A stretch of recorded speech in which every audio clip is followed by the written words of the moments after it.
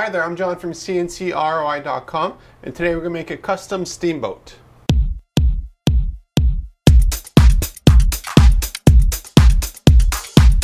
Before I started at CNCKing.com, I was known as the CNC King. CNC King was a website that I had that sold digital files all around the world to people with CNC lasers and routers and plasma cutters, and a little bit with 3D printers. I shut that site down a little bit over a year ago to focus entirely on CNCKing.com. But it was fun to go back to those days and design my own little toy. In this case here, it was a pedal steamboat. So you can see here that these things actually spin, which is pretty neat.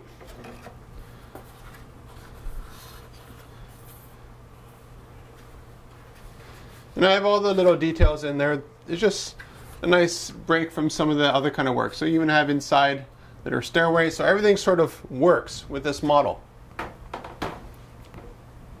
So the first process when it comes to designing something like that is actually to make a 3D model of it, because going trial and error with a model with that many parts and complexity, I don't know how you could do it. You'd waste so much time and so much, in this case MDF, but any other material doing it. I prefer to throw away electrons than I do throw away physical wood.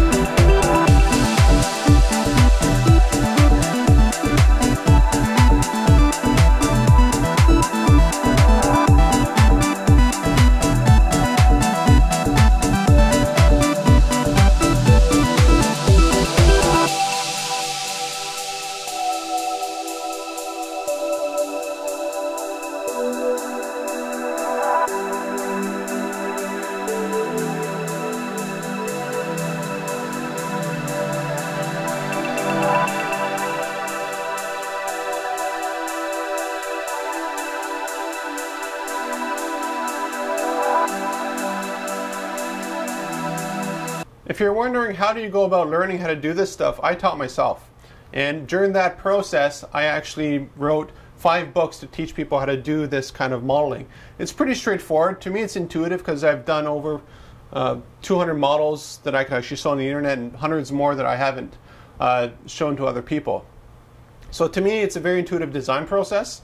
It might not be the most intuitive way for you to go about designing something this complex.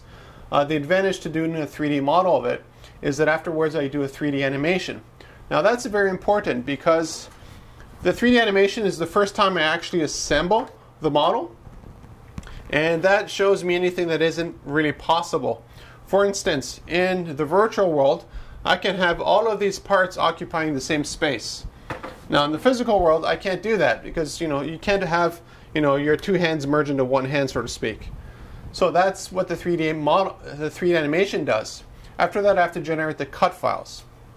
The cut files is a very important step because that's when I double check the scale. Whenever I design my models, I base everything totally on the material thickness. In this case here, it's 1/8 inch MDF, or 3 millimeters. And so before cutting the file, I have a couple references that I have in the file itself. And I just change it so that everything will fit perfectly, perfect I guess, and everything is almost a friction fit. After that, you just apply a little bit of glue to make sure everything sticks together.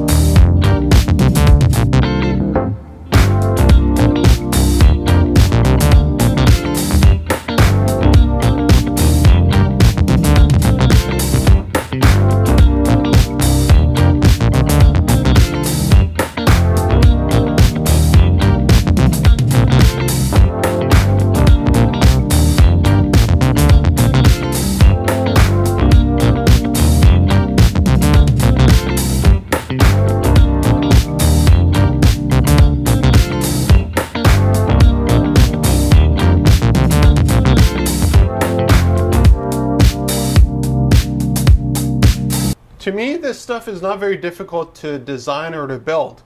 But for customers looking at it, the first glance, they're like, oh my God, how do I go about getting you at CNCKing.com to design something like this and make it for either my trade show or for a corporate gift or whatever you have in mind. That model can be absolutely anything. So let's say you manufacture airplanes. Well, we can make an airplane model like this here, and we can make it for basically any price point. So how do you go about doing that? Well, the first step is to establish a budget. I need to know how much money I have to play with. And that's very important because it tells me right away, one, if you're serious or not. If you say, well, I want this thing here for $100, that's not going to happen. It won't even cover materials. So after we establish a budget, we need to figure out how many we're going to do with that budget. If you're only making one unit, then you're paying basically all the design process for that one unit. But if you're doing 100 units, well, then you could spread out the design costs over those 100 units that we produce here in the shop for you. The next step is to find out what materials you want us to use. Now in this case here, I used MDF. And MDF is a really nice material because it could be painted to look like basically anything.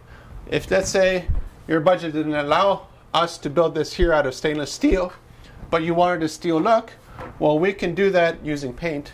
And it will look pretty close to steel at a distance. Close up, you can't match it, but at a distance, most people go, oh wow, that's a pretty cool steel project.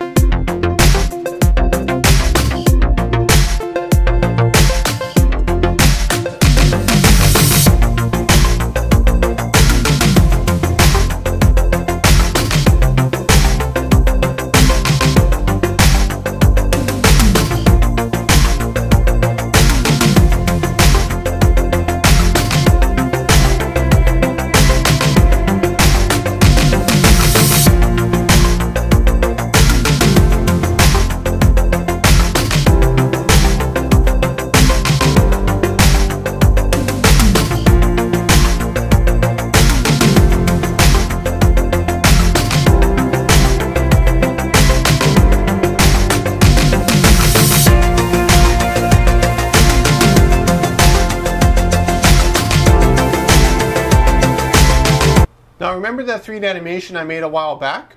I actually use that as reference when it comes to actually building the physical model. After everything is cut out and the mask is removed, it's time to put it together to form the final completed model. Now the challenge here is, in this case here, there's a lot of parts. One way to get around that, for me, is to design every part to be as unique as possible. So basically one part will not fit into another part by accident. It still sort of happens by happenstance because the more number of parts you have, the greater the chance of one part fitting into another perfectly, and then when you get to the end of the model you find out you got an extra part that should go there, and then nothing else really wants to fit properly. And I actually did have that problem here. Although I did design this myself, the parts sort of mix in your own head after a while. So over here I have a small little mistake that I did. I actually used one of the side ones here as one of the center points to support the whole model. So you can see here it's totally hollow all the way through. So I only realized that after I put the glue and I had everything on the first floor. So to solve that problem, all I did was use a chisel, cut it out, and then I used an extra little piece to sort of cover it. But if I was going into production with this thing, I would know to make a small change to that design, and so that it's very intuitive as to what part should go where. For instance, this part here that I screwed up, it's the center point here. So all I would really need to do is put like a little hole or just engrave a little bit of detail on it to say this is, center, this is left of center, this is right, and so forth.